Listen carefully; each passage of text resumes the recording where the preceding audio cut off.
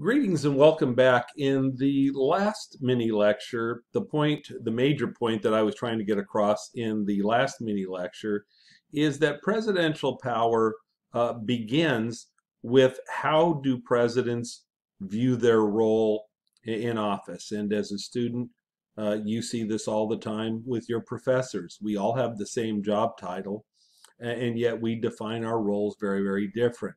Some of us, like myself, see myself as primarily a lecturer.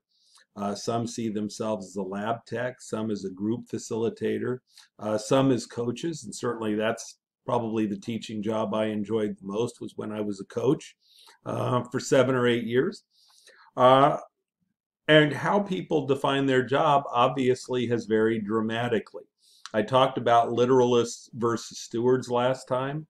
Remember that literalists are the presidents who believed that they had enumerated powers only. This was the dominant view of the presidency before the Great Depression, and they tended to be weaker presidents.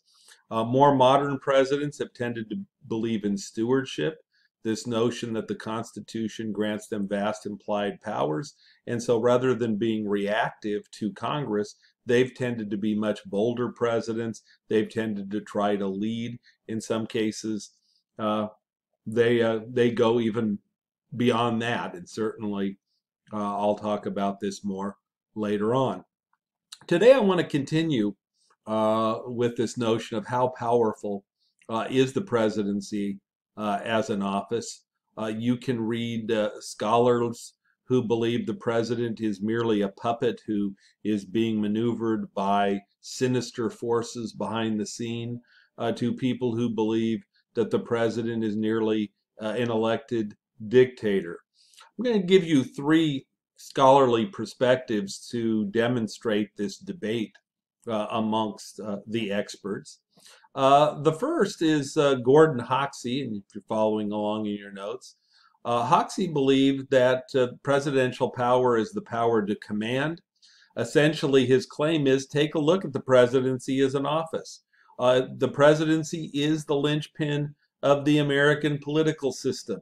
If you go back to Alexander Hamilton's claim that the two most essential powers of government are the power of the purse and the sword, then the president has both of these.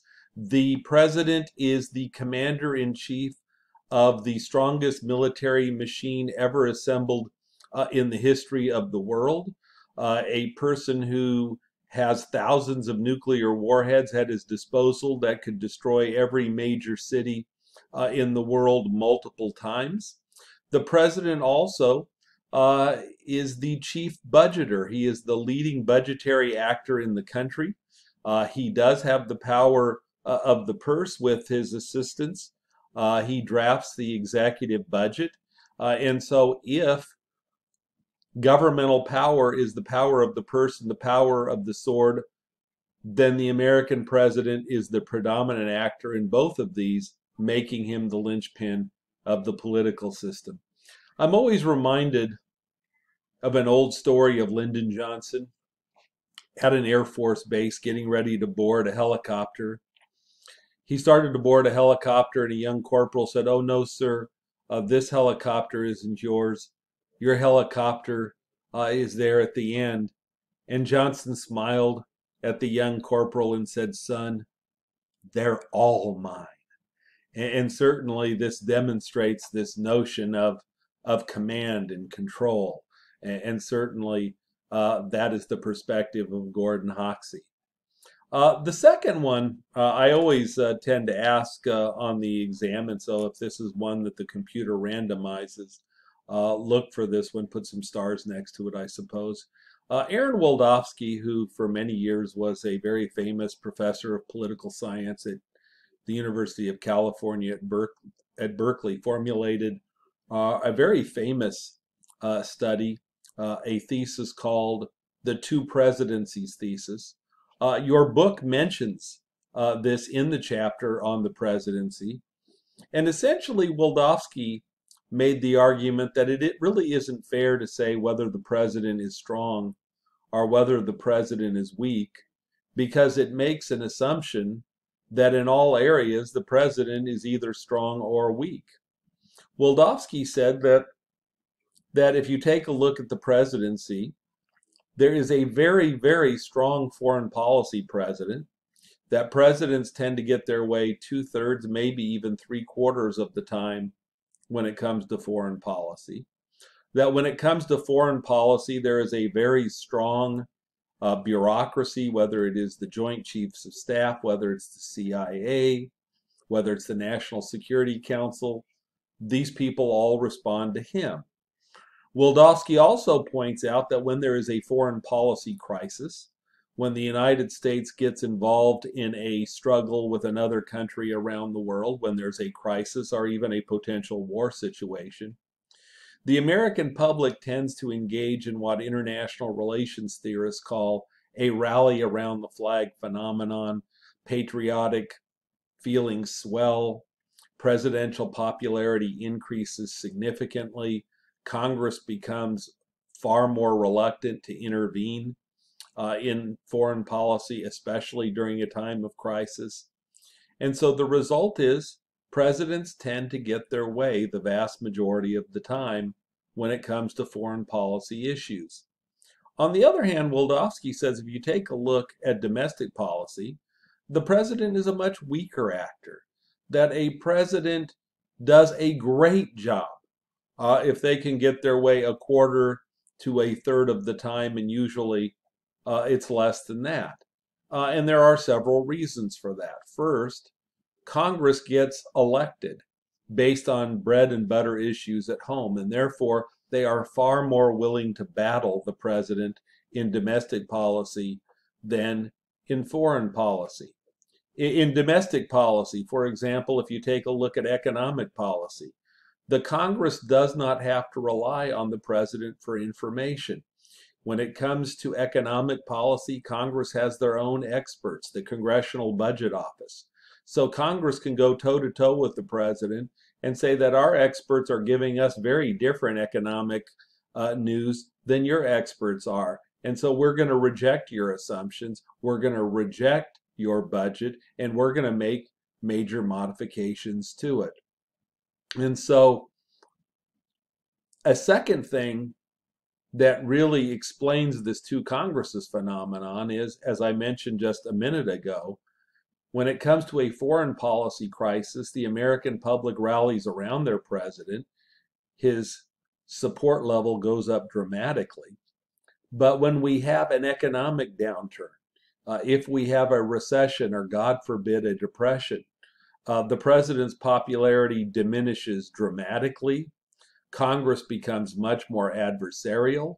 The president's poll ratings decline dramatically, and presidents are really stuck. And so, to summarize, Wildofsky's thesis to me makes a lot of sense. You have a much stronger president in the foreign policy arena, and you have a much weaker president in the domestic policy arena. So, two presidencies, one strong and one weak. The third perspective is the perspective that virtually every textbook uses. It is probably the most popular of these. It's by the eminent political scientist from Harvard, Richard Neustadt. Every year, the American Political Science Association gives an award for the best book in presidential studies, and it's called the Neustadt Award. So certainly this notion is an important one. And so again, put some stars here. You're likely to see this one. Richard Neustadt claims that the presidency as an office is weak, that presidential power, when push comes to shove, is essentially the power to persuade. And his claim here, his argument is that the presidency as an institution is weak for those reasons I've mentioned earlier. Virtually every power the president has is shared. In order to get his legislation passed, it has to get through both houses of Congress in identical form, which is very, very difficult. If he doesn't like legislation, he can veto it. In theory, it can be overridden, although admittedly, that's difficult. Essentially, Neustadt argues that the presidency is like one of those crooked carnival games. It's a rigged game. It's destined for mere mortals to fail.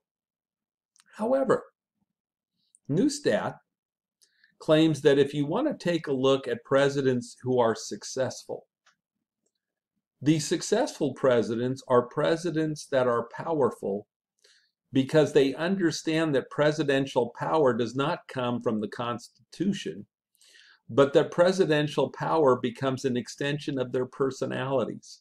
So the effective presidents, the presidents who get things done, the presidents that are on Mount Rushmore, these people understand that if they have personal skills that they can use, and if they can build powerful coalitions, then they can govern effectively. So if you take a look at Lyndon Johnson, I talked about Johnson earlier. Johnson was not a very effective speaker. Johnson did not motivate people on a personal level, but Johnson was a very effective tactician. He was incredibly effective in interpersonal communication, and as a result, Johnson was able to get that Great Society legislation passed. So his skills were organizational. On the other hand, people like John Kennedy, people like Bill Clinton, Barack Obama, these people understood that power came from building a coalition with the American public. And so Kennedy and Clinton in particular, and I would say Ronald Reagan, I don't think anyone has ever read a teleprompter as well as Ronald Reagan. And these people were able to motivate the American public. They were able to keep their public approval rating strong. And as a result, Bill Clinton and Ronald Reagan were very, very effective at getting significant legislative agendas passed. So you've got to figure out what your strengths are. Are you an effective communicator? If so, try to form a coalition with the public. If you're charming, and President Kennedy, I think, did this better than anyone. Kennedy used his humor and goodwill and joked, and he made very, very powerful allies with the press. He charmed the press, and as a result, even though President Kennedy engaged in a whole bunch of activities that today would be exposed and would prove to be somewhat scandalous, the press protected Kennedy, and these things did not come out during the Kennedy presidency. And so Neustadt makes probably the best case of any scholar for, if you want to understand presidential personality, you need to look at power as an extension of that personality. Now contrast that with Hoxie, because Hoxie is saying that it is the Constitution, it is the roles of the presidency that give the president real power. That being chief budgeter and being commander-in-chief really give the president these twin pillars of power that they can constitutionally impose their will. So Hoxie's making the argument that the presidency is very, very strong as an office. Neustadt is arguing that the presidency as an office is weak, but that presidents can be very, very powerful if they use their personal skills. And Wildavsky takes kind of an intermediate perspective, saying that presidential power is uneven. It's stronger in one policy area, foreign policy. It is weaker in the other, domestic policy. Now, I want to get specifically next lecture into presidents as people.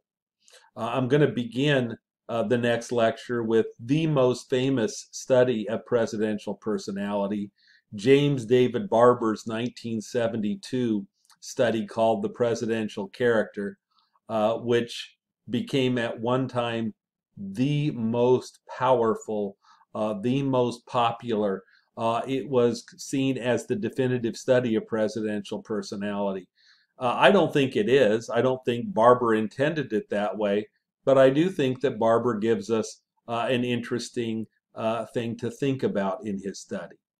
The second one that I'm going to talk about is a study that isn't very well discussed, although it is mentioned in your book, and that is going to be a study by Alexander George looking at presidential advisory systems, looking at how do presidents organize their staffs, how do presidents deal with those people who are closest to him.